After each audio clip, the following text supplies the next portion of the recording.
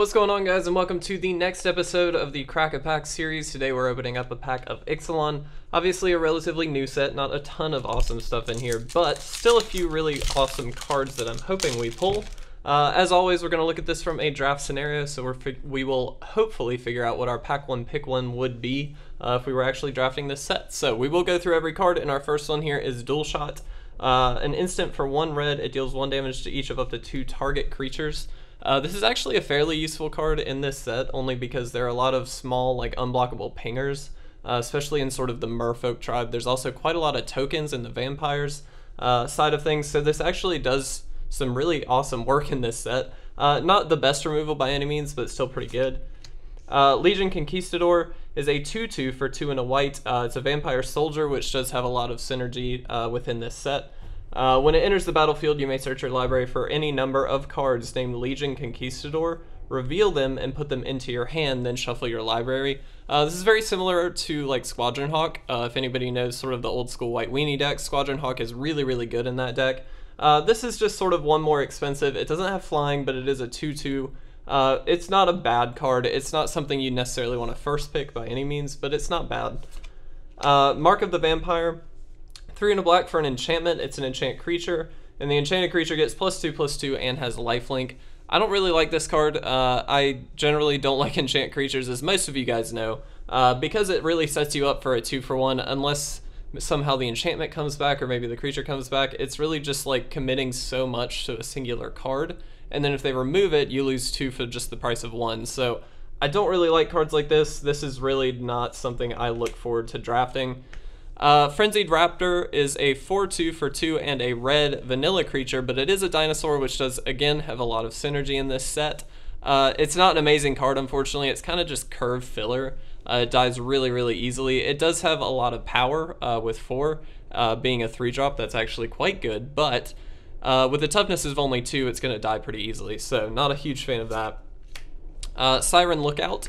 A 1/2 for 2 and a blue. It has flying. When it enters the battlefield, it explores, which means you reveal the top card of your deck. Put that card into your hand if it's a land. Otherwise, you put a +1/+1 counter on this creature and put that card back on top of your deck or into your graveyard. So it's really up to you. It's sort of like filtering. This card's really, really good, actually. It's not amazing. Obviously, it's a 1/2 flyer, not anything crazy to write home about, but it is an evasive threat, and it helps you dig through your deck. So far, unfortunately, I kind of like this card best. Not too many great things so far.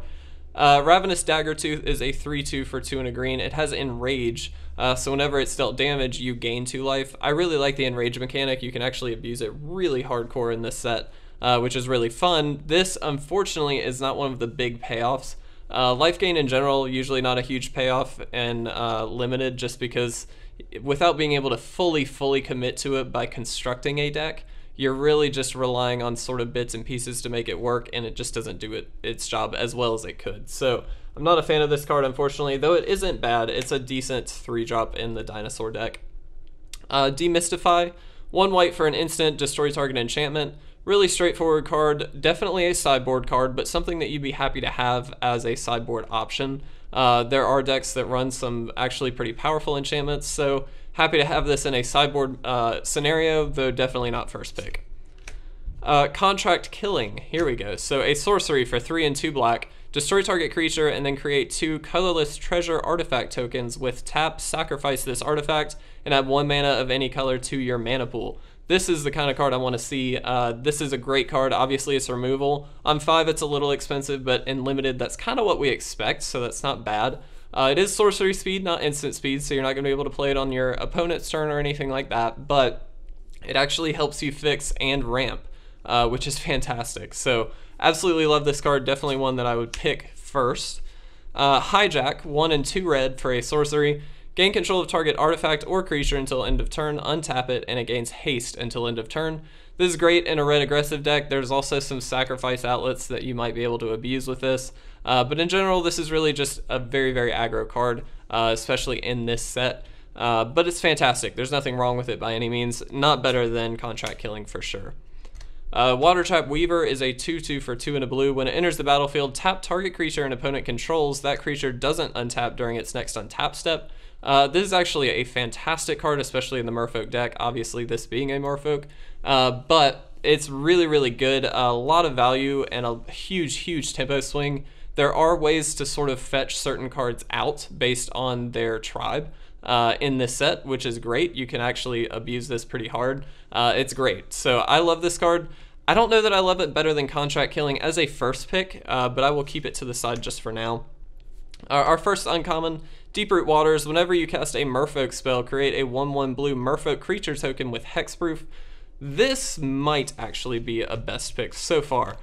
This is really, really good. Obviously, it forces you kind of into Merfolk, which is a little not... you kind of want to stay open a little bit as early as you can, but being able to just cast 2-for-1s all the time, and those creatures having hexproof just makes this card really, really good. I love this a lot. Yeah, you're kind of taking your turn 3 off to play it, but on turn 4, you're going to be able to get at least 2 creatures out, as long as you have only 1 in your hand. So it's really strong, very, very powerful card. River Sneak is a 1/1 for 1 and a blue. Merfolk Warrior, again, being very important in this set. It can't be blocked, and whenever another Merfolk enters the battlefield under your control, it gets +1/+1 until end of turn.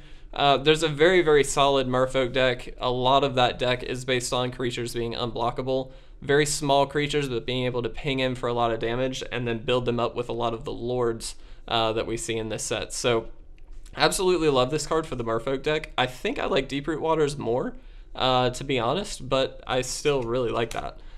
Savage Stomp, 2 and a green for a sorcery. It costs 2 less to cast if it targets a dinosaur you control. Excuse me. You put a 1/1 counter on target creature you control, then that creature fights target creature you don't control. So this is really just great removal for the dinosaur deck. You can just use this in any deck, and it's perfectly fine as well. Obviously, it's going to cost a little bit more, but it still is great removal. It's basically a prey upon sort of effect, though you still get to put a 1/1 counter on the creature regardless. And it has the bonus of being very, very cheap if you are in a dinosaur deck. So I love this card. Not necessarily first pickable above anything else that we've got, but it's definitely great. And our rare is a Blood Crazed Paladin. So it's a 1/1 for 1 and a black. It has flash. It is a Vampire Knight. When it enters the battlefield, it enters the battlefield with a +1/+1 counter on it for each creature that died this turn. Not a huge fan of this card. Max, I mean, ideally you hope to put 1 or 2 counters on this, but even then, it's like a really efficient 2-drop, which is fine, but it doesn't really have any long-term upside other than being an efficient 2-drop. So, not a huge fan of that card, unfortunately. But I think, honestly, my pick would be Deep-Root Waters. Cards that I would definitely consider, probably the Contract Killing as the other option. Watertrap Weaver, also great, obviously. Definitely a card I would want, especially if I had the Deep-Root Waters. But I like that the Deep-Root Waters kind of gives you some direction, and it's a hugely powerful card, something you can really, really abuse, which I like. So, that's my pick. Obviously, let me know what you guys think in the comment section below. You agree, disagree? If you did like this video, please make sure to like and leave a comment down below. And as always, please make sure to subscribe. Stay up to date on all of our awesome content. But with that, I'm going to get out of here. I will see you guys in the next Crack-A-Pack video.